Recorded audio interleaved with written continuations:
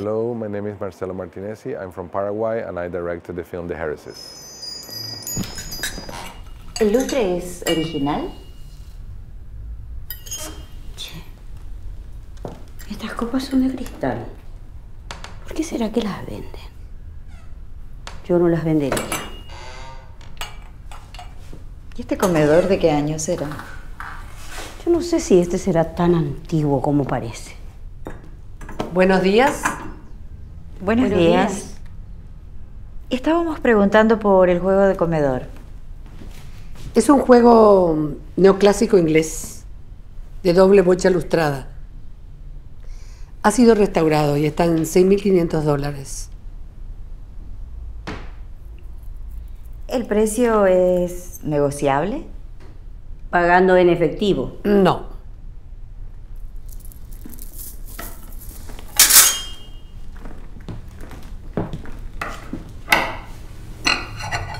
¿Y estas orquídeas se venden juntas o separadas? Las plantas no se venden. Si quiere le regalo una. No. Preguntaba nomás. Gracias.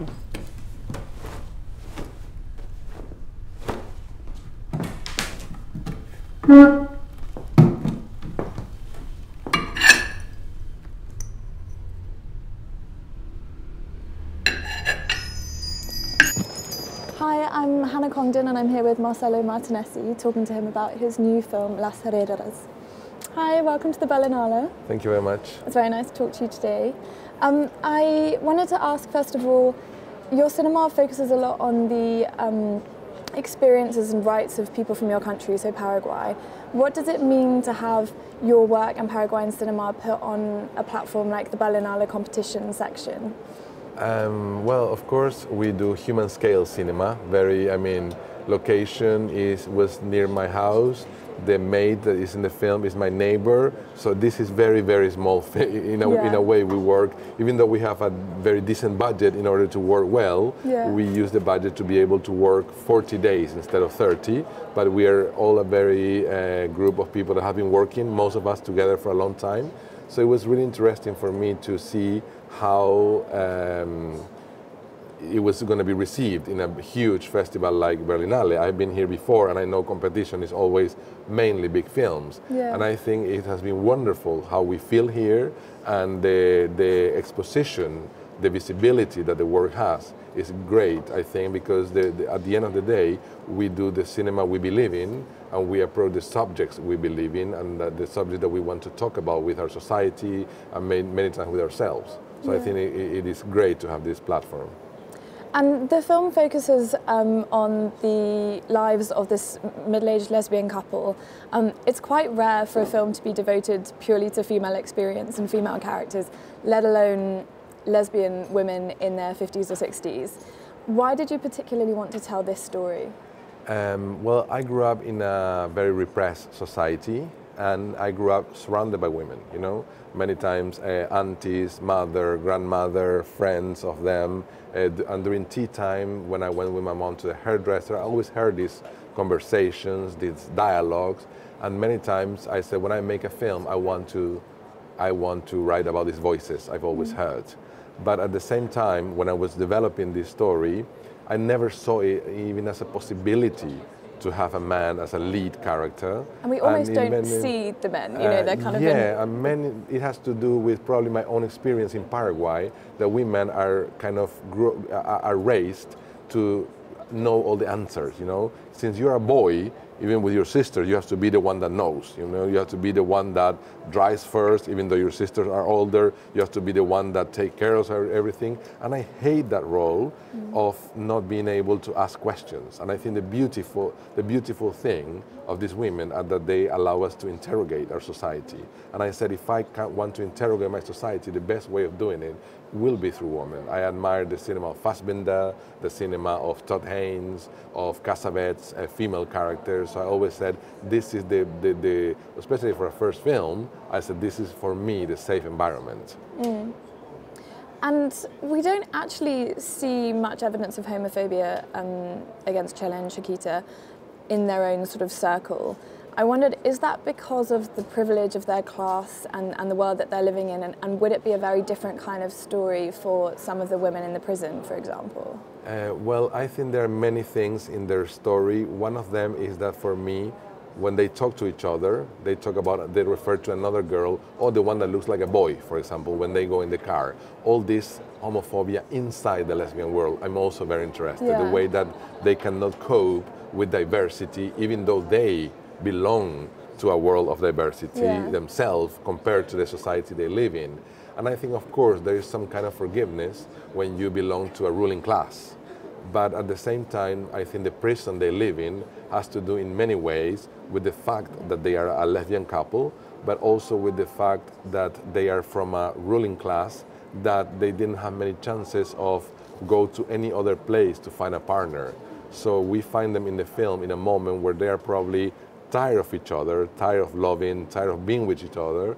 There is no much probably a touch and love between them, passionate love, but there is this inertia, you know, this thing that they are together and there is probably nothing else that could happen until all of a sudden this breaks and they start to blossom somewhere else.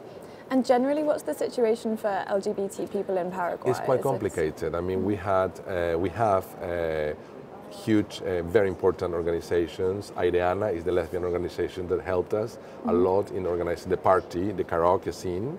We work with them, and there is also some other organizations that are really working for LGBT rights.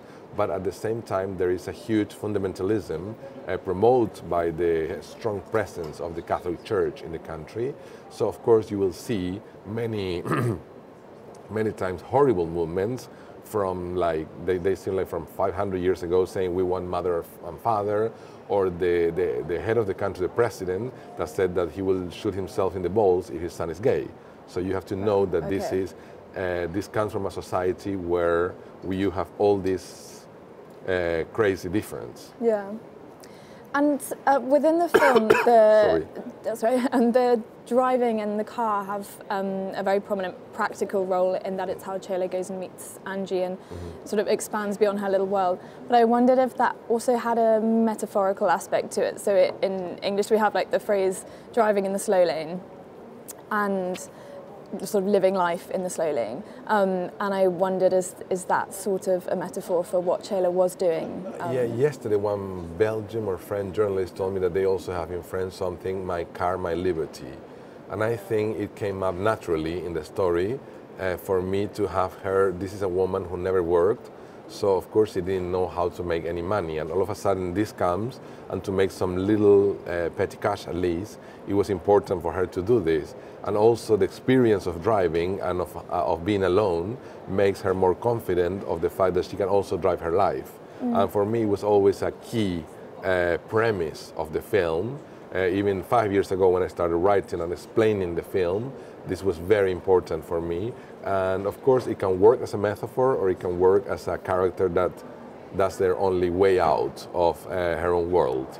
And that also made it easier for me to tell the story of these two prisons, you know, the prison of her house where she's kind of trying to come out, and the real prison where you see a lot more liberty, patio, freedom, air, fresh air, and happy people than outside. So also this question about what is really liberty, you know, what is freedom? Yeah, that's really interesting. And also there's this image of the furniture, this antique furniture being changed and replaced with kind of cheap, newer stuff.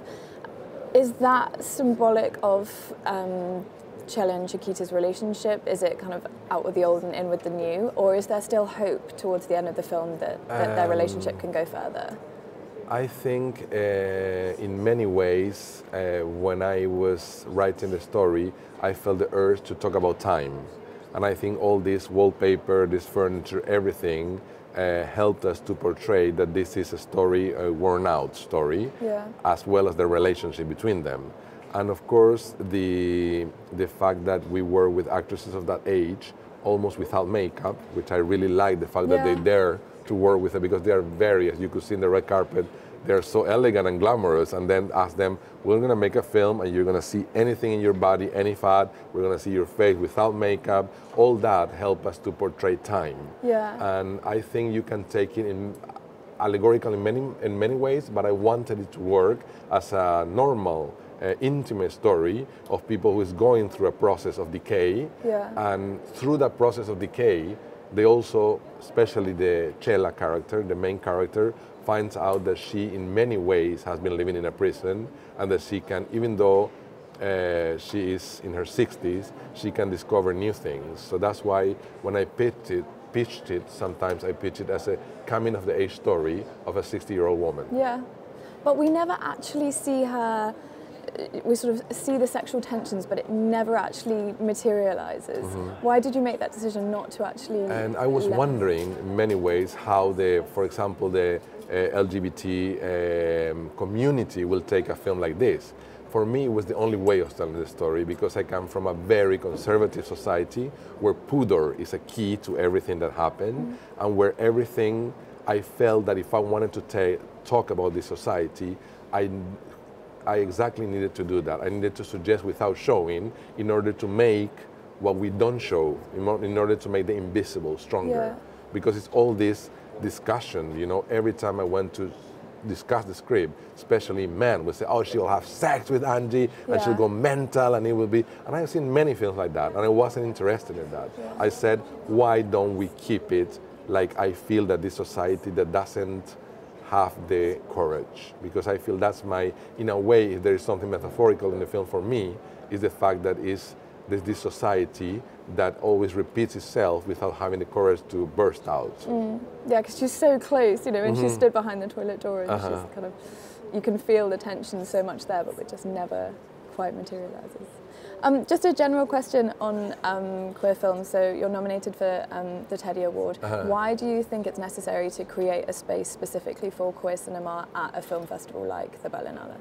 And I think giving the visibility to queer issues is very important in the world today, as it is important for many human rights issues. We live in a world that is building walls again, instead of understanding that we need to create a dialogue.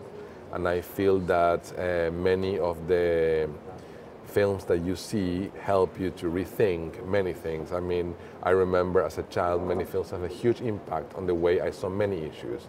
And I feel that as an admirer of queer cinema, like, I mean, American independent, European, German history of queer cinema, I feel it's wonderful that this festival was also a pioneer. I mean, now there are many other festivals that are giving some importance to other ways of looking at cinema through behavior, culture, sexuality, etc. So I think it is, I really think it's key, and I think it's really interesting to give a platform not only to show the films but also to discuss them and to understand that we live in a diverse society, and that makes us more rich.